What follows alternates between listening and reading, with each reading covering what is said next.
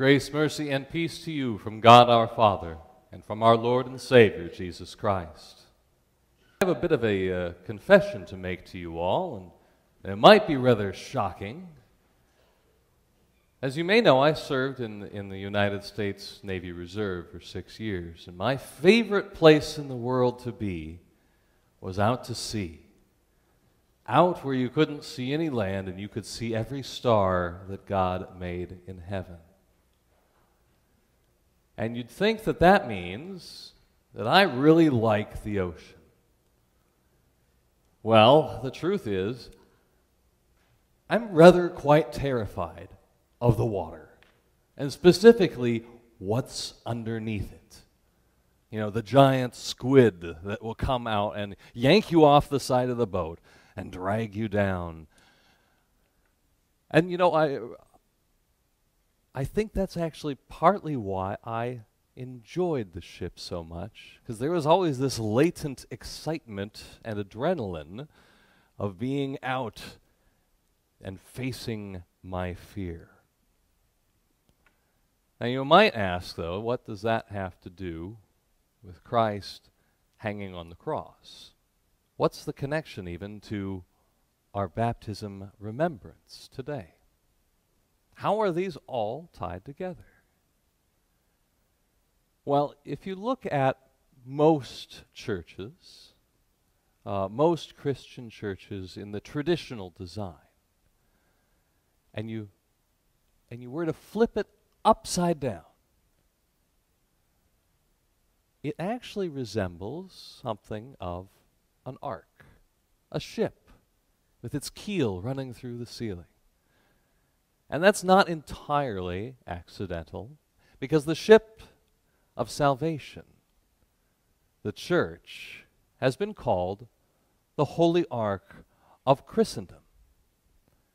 For without the church, without the Christian community, we are left to be carried about by any sort of doctrine or thought or philosophy that comes around, the waves of disbelief that cast to and fro in the world, left at the mercy of every evil that roams the sea. But within this church, within the Ark of Christendom, sinners are kept safe from the ravages of unbelief. For we have the sure and certain promises of God that we are His dear children, and He is our dear Father.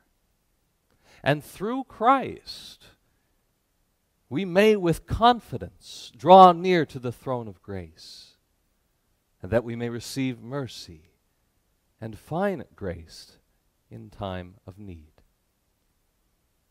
And we board this holy ark, this ship of salvation, through baptism. And that is God's appointed means, the appointed means by which He delivers us from the dominion of darkness and transfers us to the kingdom of His beloved Son. The kingdom of His beloved Son, in whom we have redemption, the forgiveness of sins. What then is baptism? Well, it comes to us from the Greek word baptizo, which really means to wash or to make clean, most often in a ritualistic way. Not necessarily sitting in a bathtub, but a ritualistic cleansing. Water. But it is the water included in God's command and combined with God's Word. And as our small catechism declares, it is a washing of rebirth and renewal by the Holy Spirit, whom God poured out generously through Jesus Christ our Savior. And having been justified by His grace, we are made heirs, having the hope of eternal life. This is a trustworthy saying, and so it is. But sadly, there are individuals and church bodies that deny the scriptural understanding of baptism. For some, baptism is seen as a covenant, a kind of quid pro quo agreement between you and God. But that isn't grace. That isn't gift. It changes baptism from the free gift of God to a contract, a business arrangement. For others, baptism is seen as a personal pledge or a personal commitment, and not actually God's own action. But again, that isn't grace. The actor, the one doing something, is not God, but the believer. And it's to the believer's works where his or her confidence is placed. Confidence in the strength of their convictions, or in the sincerity of their hearts. Some baptism seen as a way in which God's grace is made available to you, but once you've fallen back into sin, well, then you have to turn to something else, to works, to penance. But what does this make of the promise of God? You see, baptism doesn't cease to be effective with the very next sin. Baptism is and remains forever. It is God's ordinance, not something that we do. Well, I think probably the most dangerous or the most saddening effect of these misunderstandings is that it destroys possibly the greatest thing about God's means of grace, the multiple means of grace. For His grace comes to us by the font, by the sacrament, in the reading of His Word, in the preaching of His Word. And the most wonderful thing about God's means of grace is confidence. Confidence in His action, in His doing.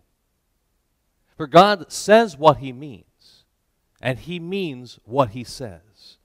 This promise is for you and your children. Acts 2:39, speaking about baptism. And Peter says, in his first epistle, 1 Peter chapter 3, verse 21, baptism now saves you. God is trustworthy, and He is ever faithful. Yes, He remains faithful, for He cannot deny Himself.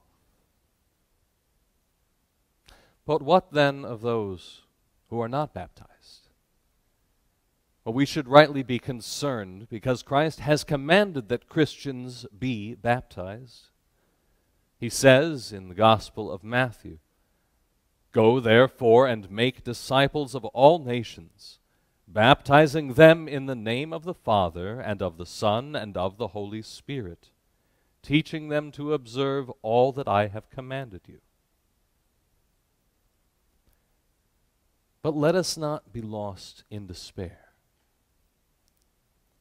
especially for those who have died without baptism. For it's not the absence of baptism that condemns, but the absence of faith, unbelief. That is what condemns. As our Lord says, whoever believes and is baptized will be saved. Whoever does not believe will be condemned. But on the other hand, let us not treat baptism lightly. Let us not take it as something that is optional, a wonderful, nice thing to do, but not really required. See, baptism is where God stakes His honor, His power, and His might. And even though it is performed through human hands, it is nevertheless truly God's own action. And as our large catechism says, baptism is more glorious than anything else God has commanded and ordained, because we have not only God's commandment and injunction, but His promise as well. You are baptized, and if you have been baptized, you have the promise that you shall be saved and have eternal life, both in soul and body. Now you might be thinking to yourself, especially given our reading today, but what about that thief on the cross? Well, he wasn't baptized. But let us recall what St. Paul says about baptism. We were buried therefore with him by baptism into death, in order that just as Christ was raised from the dead by the glory of the Father, we too might walk in newness of life. For if we have been united with him in a death like his, we shall certainly be united with him in a resurrection like his.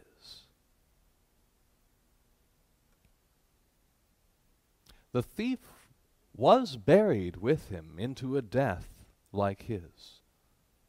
A cross right next to his.